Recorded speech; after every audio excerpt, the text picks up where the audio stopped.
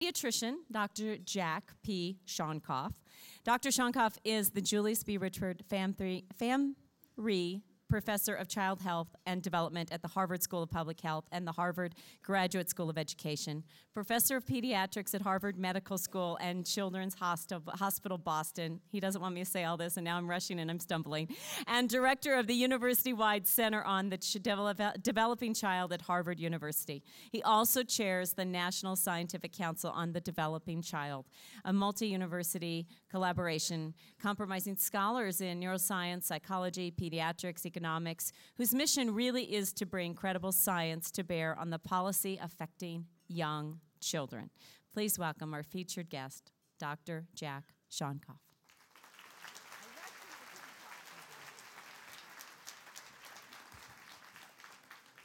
Thank you very much for that kind and brief introduction. I really appreciate that. First of all, I'm delighted to be here. This is really exciting to feel the energy in this room and the other conversations we've had since last night. So I really want to start by congratulating you on what you're doing here, and thank you for inviting me. And I'm going to try in the time that we have to address two issues. One, I'm going to give you a crash course in neuroscience and molecular biology to basically just kind of bring us all up to date on the fact that there are advances in science that are kind of sitting there waiting to be used to address the foundations of the things we care about, but also to talk about the need for thinking about taking the field to a different place. I mean, I think that, and that is in the service of thinking of this as a field that is vibrant and healthy and has a very rich knowledge base, and like any good organization, then thinks about where it goes next, rather than just kind of sit and on its haunches and say, well, you know, we're doing really good stuff, which we are,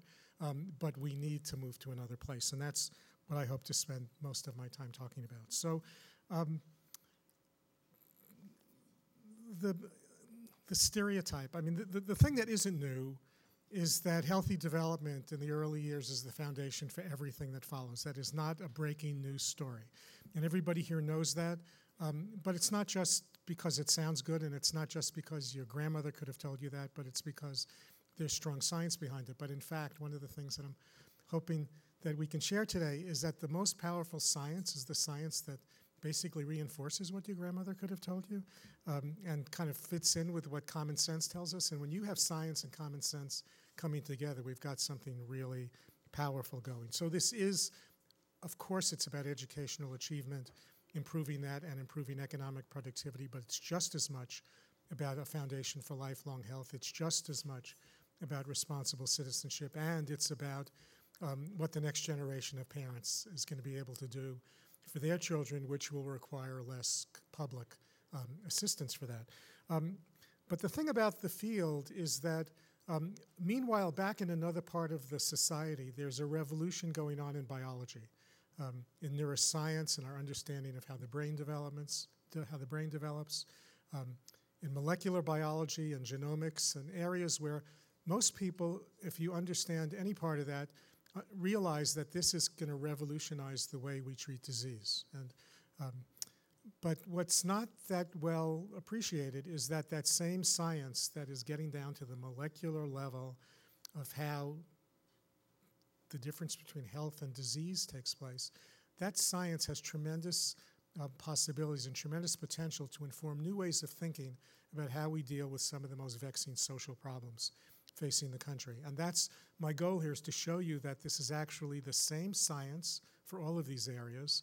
It's sitting here waiting to be used to inform new thinking, fresh ideas that cut across sectors that will make a much bigger impact on the lives of all of the children in our society, and especially those who are starting with some strikes against them, and that's the challenge. And we can keep doing what we're doing and make a difference.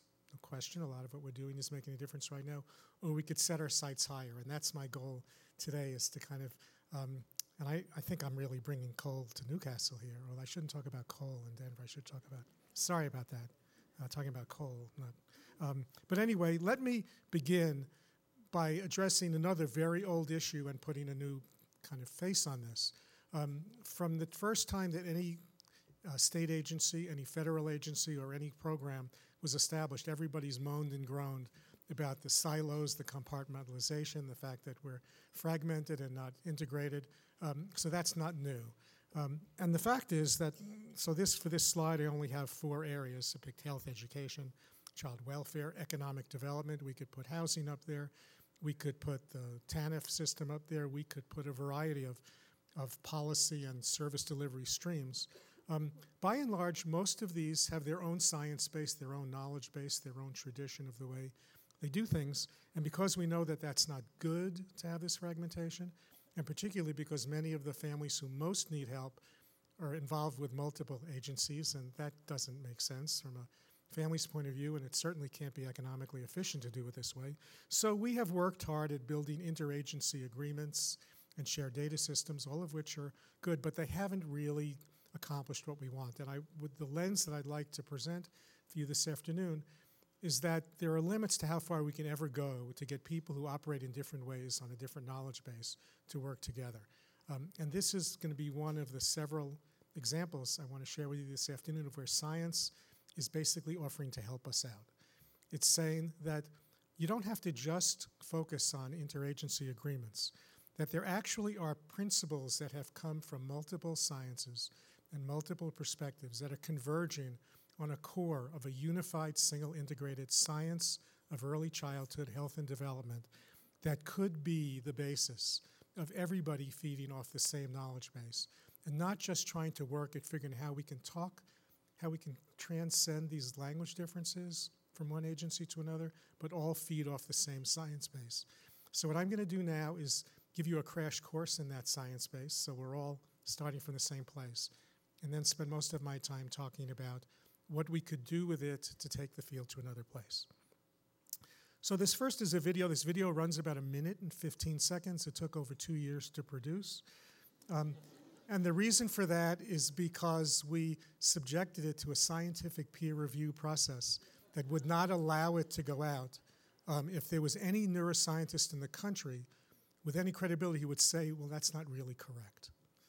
In fact, that we were close to the end, and then one person pointed out that one of the neurons was upside down, so we had to change it. So this is your crash course in the basic principles of how experience shapes the architecture of the developing brain. A child's experiences during the earliest years of life have a lasting impact on the architecture of the developing brain. Genes provide the basic blueprint, but experiences shape the process that determines whether a child's brain will provide a strong or weak foundation for all future learning, behavior, and health. During this important period of brain development, billions of brain cells called neurons send electrical signals to communicate with each other. These connections form circuits that become the basic foundation of brain architecture. Circuits and connections proliferate at a rapid pace and are reinforced through repeated use. Our experiences and environment dictate which circuits and connections get more use. Connections that are used more grow stronger and more permanent. Meanwhile, connections that are used less fade away through a normal process called pruning. Well-used circuits create lightning-fast pathways for neural signals to travel across regions of the brain. Simple circuits form first, providing a foundation for more complex circuits to build on later. Through this process, neurons form strong circuits and connections for emotions, motor skills, behavioral control, logic, language, and memory during the early critical period of development. With repeated use, these circuits become more efficient and connect to other areas of the brain more rapidly. While they originate in specific areas of the brain, the circuits are interconnected. You can't have one type of skill without the others to support it. Like building a house, everything is connected, and what comes first forms a foundation for all that comes later. So those are the basic principles of how the brain is shaped by experience. It's built from the bottom up. It's a very few of these circuits are present at birth. Most of them continue all through life, but a huge amount of it gets built in the early years. Now, this is what it looks like to kind of translate that brain science into thinking about how we build a foundation for school success, particularly focused on literacy, which we all understand is critical for being economically productive and being a responsible citizen. And we describe this nature of the experience, the serve and return interaction between babies and adults. It means that the brain requires a responsive, interactive adult to get the right experiences. You can't learn as a baby from educational TV or videos. There has to be meaningful interaction. And so to kind of trace from infancy to being ready to succeed in school, in the beginning, there is this kind of unavoidable interaction between adults and babies. Babies look at you, you can't help but look and smile back at them. When they start smiling and cooing, you can't resist doing that back as you talk to them and interact. All of this is literally shaping brain circuits, literally shaping brain circuits. And the absence of this interaction means the brain circuits that are expecting this kind of stimulation are going to not develop in a healthy way. They will be disrupted. At some point, around about a year of age and into the second year, the interactions and the sounds and the cooing and the gurgling and then the repetition of different kind of sound interactions suddenly in the brain becomes associated with meaning, and the brain starts to associate sounds with words and understands that objects have names, and you have this explosion of vocabulary in healthy development between the first and the second birthday, and then kids start putting words together. And that happens not by sitting down and having a didactic session about learning, but by talking and interacting about everything that goes on during the day, in this case, going to the supermarket. Now, at some point early on, well before the brain has the circuitry that's ready to understand that lines and squiggles on a page are actually written language that you can read, brain isn't ready for that. But we prime the brain, both through the interaction and around storytelling, with a lot of rich language so that children are exposed to books early in the context of developing their language.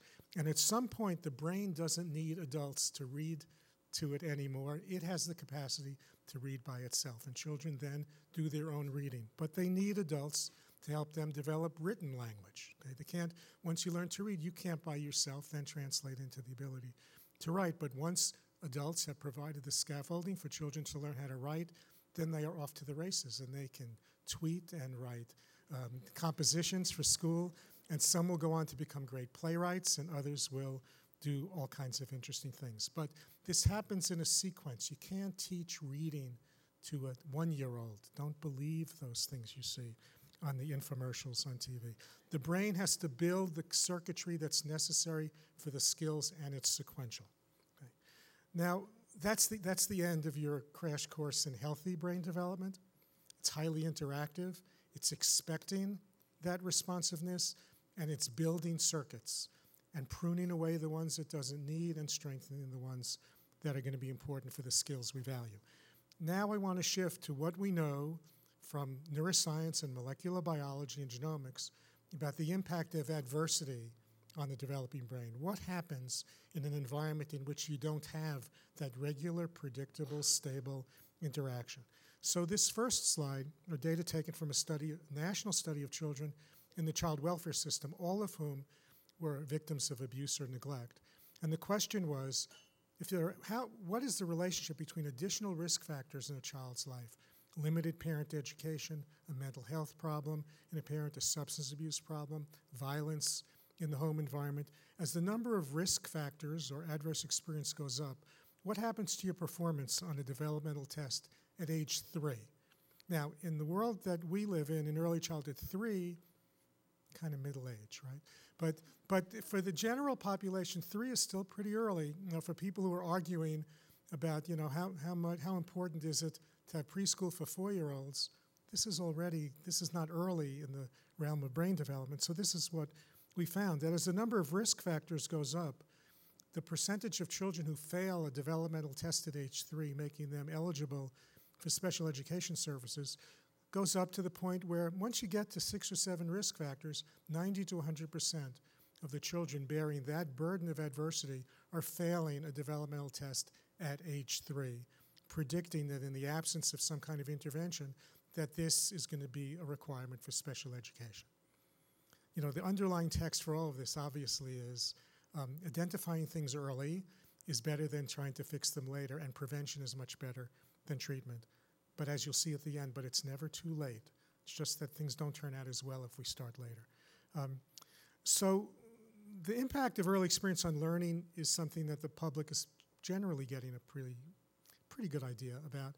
But what hasn't been given much attention is that the same adverse impacts on the brain that lead to problems in learning are having other adverse impacts on other parts of the body that are leading to a risk for disease. Okay? So these are data taken from a study in New Zealand in a town called Dunedin, where 1 year, about 30 years ago, every pregnant woman in the town was enrolled in a study, and data were collected prospectively through the pregnancy and then through the childhood and into the adult life of the children who resulted from that pregnancy. And these are data taken at age 32 of the adults who were part of this. So all of the data were collected prospectively and are accurate and well recorded. This was looking at the level of a substance called C-reactive protein in the blood of a 32-year-old. This is a substance that is known to be associated with greater risk for heart disease. It's an inflammatory marker. In this population, a little less than 20% of the healthy, normal adult population had an elevated C-reactive protein. It means somewhat statistical greater risk for heart disease, but it's not a disease. It's just a finding in the blood. Of those who had a diagnosis of depression at age 32, the elevation of C-reactive protein was higher, confirming many studies that have been done to show that there's an inflammation component of depression, that people with clinical depression have elevated inflammatory markers in their blood. This was a confirmation, not a new finding. This was a brand new finding. 32-year-olds who had a documented history of having been maltreated when they were children had C-reactive protein levels at age 32 that were higher than people with depression. And those who had been maltreated and had depression had even higher levels. So I'll be a scientist first and say, what does this mean? The scientist's answer is, well, who knows? This is a single study. It doesn't really mean anything by itself, but this is part of a growing scientific literature demonstrating elevated inflammatory markers in individuals who have had problems with adversity and something that is associated with heart disease. Okay? And we also have other studies that show that heart disease is much more common among people who've had difficult lives than people who've had easy lives. So the take-home message here, this isn't a smoking gun, but it's part of a growing literature that says, and this is the smoking gun, that things that happen early in life, whether you remember them or not, leave biological memories in your body. Okay? So children who experience significant maltreatment had an elevation in their inflammatory system that has nothing to do with what they remembered, but their body has been physiologically affected by that. So this leads to the second animation. I don't know, Al, did this one take 2 years as well? Maybe. They both took a long time. So this is your crash course in the biology of adversity, what toxic stress does to healthy development. Learning to deal with stress is an important part of healthy development. When experiencing stress, the stress response system is activated. The body and brain go on alert. There's an adrenaline rush, increased heart rate, and an increase in stress hormone levels. When the stress is relieved after a short time, or a young child receives support from caring adults, the stress response winds down and the body quickly returns to normal. In severe situations, such as ongoing abuse and neglect, where there is no caring adult to act as a buffer against the stress response stays activated. Even when there is no apparent physical harm, the extended absence of response from adults can activate the stress response system. Constant activation of the stress response overloads developing systems, with serious, lifelong consequences for the child. This is known as toxic stress. Over time, this results in a stress response system set permanently on high alert. In the areas of the brain dedicated to learning and reasoning, the neural connections that comprise brain architecture are weaker and fewer in number. Science shows that the prolonged activation of stress hormones in early childhood can actually reduce neural connections in these important areas of the brain at just the time when they should be growing new ones. Toxic stress can be avoided if we ensure that the environments in which children grow and develop are nurturing, stable, and engaging. So this is a pretty grim message, but it's not a fairy tale. Forgive me for connecting to the auction here. But this is real. This is science. And what it means and what we do about it, goes as an unanswered question whether we pay attention to it or not. So this, and more important, it's like opening the black box of why is it that people who've experienced adversity have so many problems. It's going inside and finding out at the molecular level what is going on, because there has to be something going on. So with this as a backdrop, we asked the question of what's the take-home message from science before I now start to talk about innovation. And the take-home message from science, and you will not find a scientist anywhere who will disagree with what I'm saying now. Scientists will fiercely disagree about which of these systems and which chemical and which hormone at which time. That's what's fueling a lot of energy in science. But this basic conclusion, everyone agrees, is supported by all the knowledge we have, that early life experiences are built into our bodies for better or for worse. And for better, strong brain architecture, healthy organ systems, and for worse, trouble that then becomes a burden. And particularly when we look at the stress response system and the biology of stress. And by the way, please, nobody leave here with the take-home message that what we have to do is protect children from experiencing stress. Wrong. Children have to experience stress. You can't learn to deal with stress unless you experience it. But the issue here is overwhelming stress that activates systems that don't get calmed down, that literally have a wear and tear effect on the body. And these are the increases in heart rate, increases in blood pressure, increases in blood sugar, increases in stress hormones that don't go down to baseline very much. And what this does is, when it extends over a period of time, it literally can lead to disruptions in brain architecture, producing problems in learning, which is different from having a bad attitude. If you can't pay attention, if you're having trouble following directions, if you're not able to kind of control your impulses, it might be because the circuitry that is responsible for that has been disrupted, not that you're just kind of a bad kid with a bad attitude. Okay? I'm not going to pass judgments about this, but the science is saying that a lot of these things are established early. But it's not just the brain. Okay? So if the blood sugar stays up excessively, it puts pressure on the pancreas, you get insulin resistance, and you're more at risk for diabetes. If your inflammatory system is activated in an excessive way, that accelerates atherosclerosis and puts you on a faster track to heart disease. This is real. What we do about it is a different question, but the reality of this science is unequivocal. So what we've done is begin to construct a simple logic model that tries to take these lessons and principles from science and say, so how do we translate this into what we ought to do differently in terms of policies and programs? So for starters, we're talking about health and development across the lifespan, from the preconception health of a woman before she becomes pregnant to health and well-being well into adulthood. Same basic principles. How healthy you are, how ill you are, how competent you are, how much you struggle is a result of the balance between biological adaptations and biological disruptions. There are no perfect brains. There are no perfect cardiovascular systems. Everybody has things that are relatively good or bad. The question is, are most of your systems functioning in an adaptive way, or are most of them functioning in a disrupted way? And that balance will determine where you are in the health, illness, and the learning problems with capacities spectrum. So what affects those biological adaptations versus disruptions? Well, decades and decades of scientific investigation, not only in the biological sciences, but a lot of it in the behavioral and developmental sciences, tell us that there are basically three foundations of healthy development. Secure, supportive, responsive relationships, that is at the heart of it, for reasons that you all understand just from the animations. The second is the nature of the physical environment in which we live. Coloradans pay a lot of attention to that. Is the air clean? Is the water clean? Is the food supply healthy? Do we live in communities that have access to places to exercise where it's safe for people to get together and support each other? The physical environment matters. And the third is nutrition. I think you're still the best in the country on the rate of obesity, even though you're maybe catching up to everybody else or falling further behind.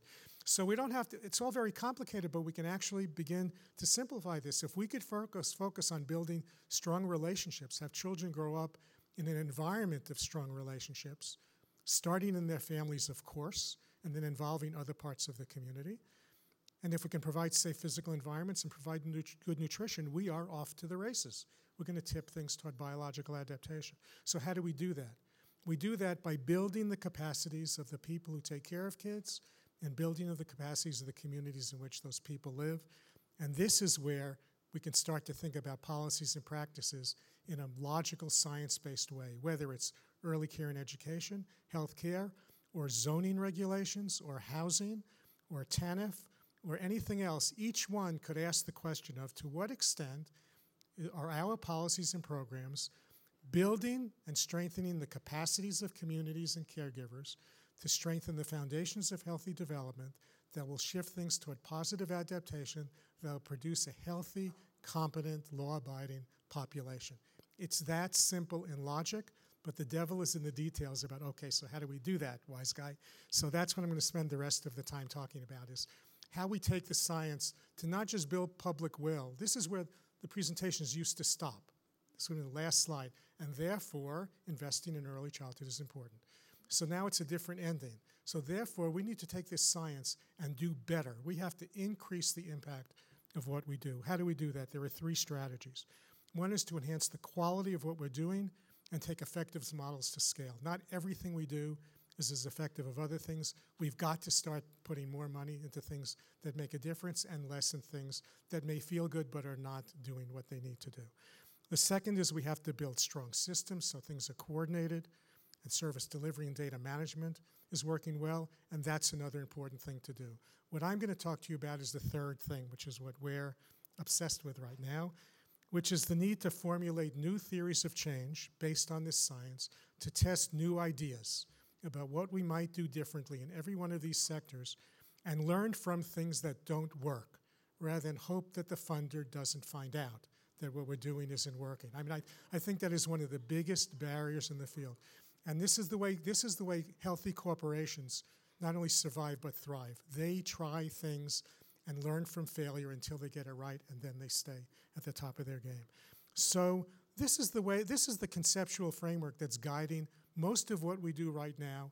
It's still based on sound science, but most of this science and these principles, as you all know, are now approaching about 40, 50 years old. Is that some combination of parenting education, sound nutrition, stimulating experiences for children, and a health-promoting environment will promote readiness to succeed in school. Mostly we think of early childhood as a school readiness issue, as an education responsibility, and we think of it in terms of these requirements, most of which are provided by families and communities without any public assistance. But there's a part of the population that is experiencing so much adversity that it overwhelms the ability of these foundations to work. And the question is, what do we do about that? So now everything I have to say, and I'm going to have to sprint because we're running out of time, is everything I've had to say up until this point is based on science. Everything I've had to say, that I'm going to say, is based on our best thinking about how we can use this science. So please don't ask me where the evidence is for what I'm about to say. I don't have any evidence. This is what we're thinking are some of the things that we should be trying. So the first is that we need, hate to use this word, we do need a new paradigm in early childhood policy and practice that has 2 features to it. One is understand that this is as much about lifelong health as it is about learning. This is not just the responsibility of the education department. People who care about health and healthcare costs, people who care about prison costs, people who care about all these other, and have to understand that early childhood is not just about school readiness.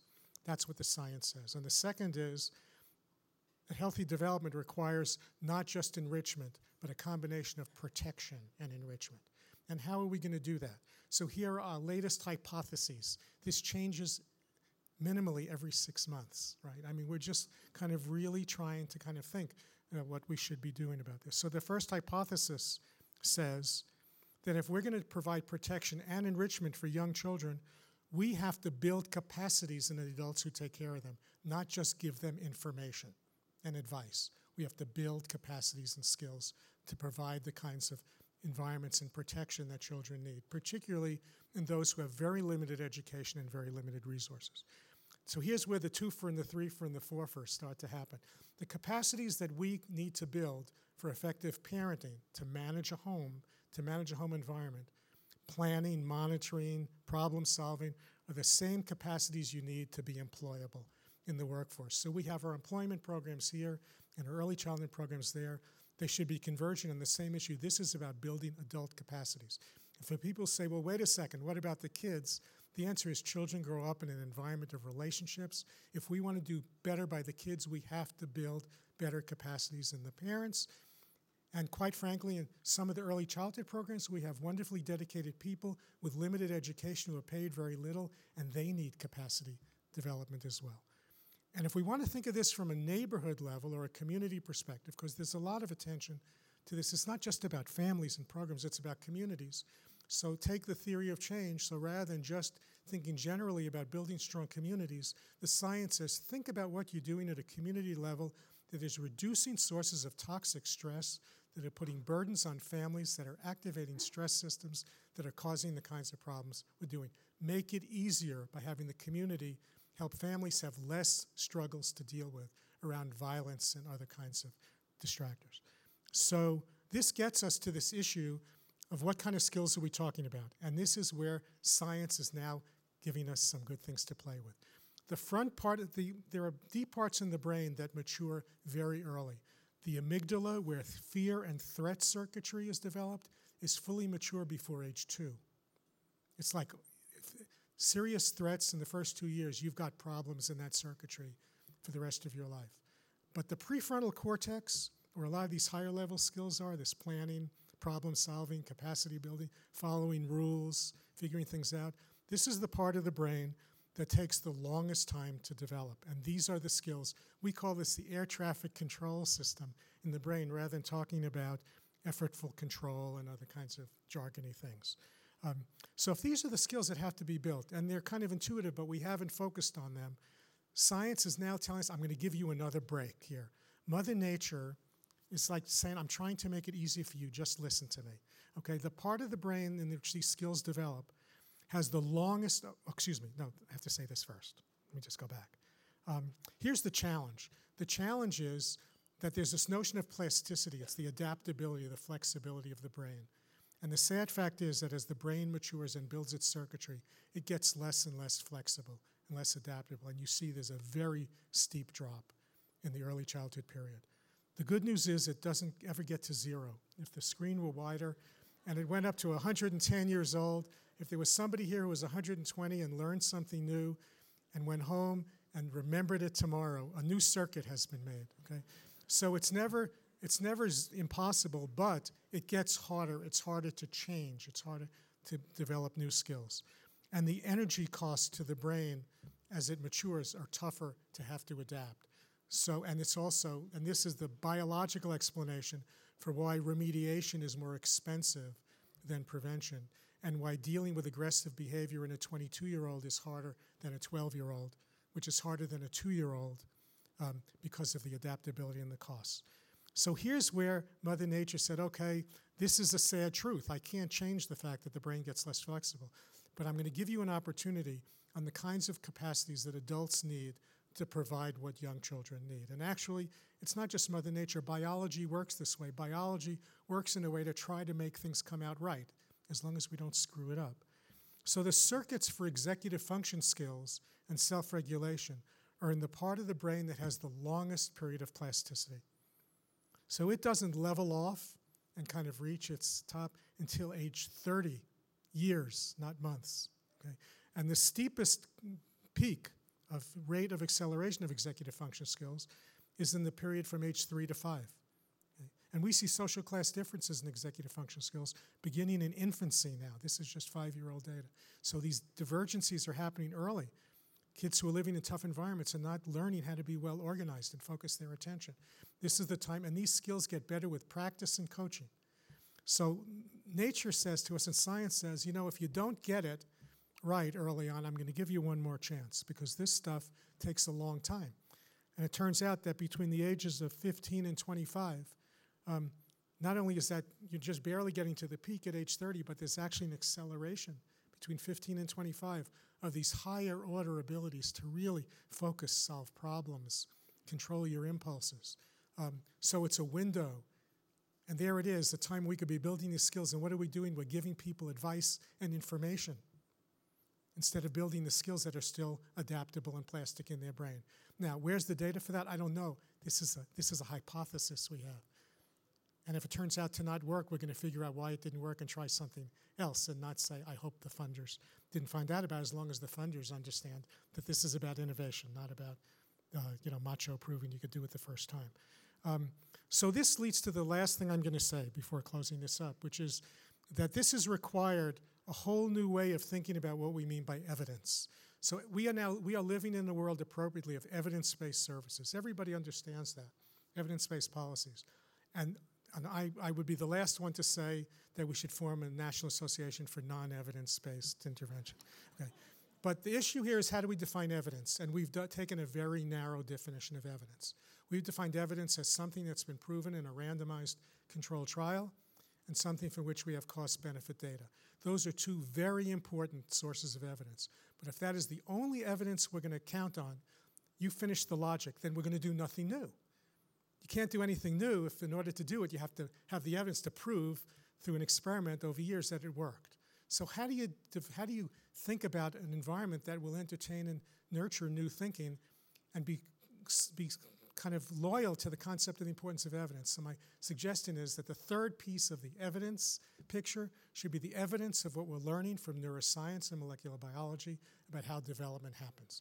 And what that means that we start with some very important evidence that's grounded in scientific concepts, and that it gets turned into some ideas of things we could try, and that we bring into the early childhood world and the whole world of health and human services and education what is the bread and butter for the corporate world and has never been in health and human services, which is learning by trying, okay? And this concept of having a hypothesis, you try something, and you have this short cycle feedback, and you see whether it looks like it's working. Not taking a year and a half to nail down everything you're going to do in order to get the funding and then be stuck for 5 years to not change what you said you would do and analyze your data and see what you get at the end. So this is learning as you go. And it's not just saying I have a feeling that this is working. It's measurement, it's hardcore, but it's a fast cycle learning, and it's a stepwise process that gets us to breakthrough outcomes, which works in every other field that knows what innovation is about. We will not get breakthrough outcomes if we require stipulating what everything is before we do it and have to wait 7 years to see if we were right. Nobody can take that risk and put 7 years into one idea, because every outcome that's a breakthrough in the innovation world is built on a lot of failures with short-term learning. So this is going to require really changing the game. And it means there have to be places that understand that. This is why public-private partnerships are key, because business people understand this and we don't. And we have to learn this from them. So what we've been doing over the last, I can't believe it's only been 16 months. It feels much longer than that. We have been trying to build a learning community to drive innovation around the country. We started with 65 people. We have 400 people now involved in this on a password-protected website. We have working groups that are coming up with ideas of things to try, incubating ideas, and then looking for places to try them. And we have been looking for states. This says states and provinces, because one of our innovating areas is in Alberta, Canada. Just some really interesting things going on. So we have innovating states that say, we want to try some new things at the policy level. We have innovating programs that say, we're willing to try some things at the program level, all grounded in science, co-created, scientists and people on the ground in programs or in policy arenas saying, let's try something new, let's have a theory of change, and let's see how to do this. And now we're also adding that middle level of innovating communities. The idea is not we're going to change the whole country and then the world by figuring out how to do it first in a couple of places. So it means that there's a lot of cross-fertilization between the groups that are generating ideas and the people who want to co-create them and test them.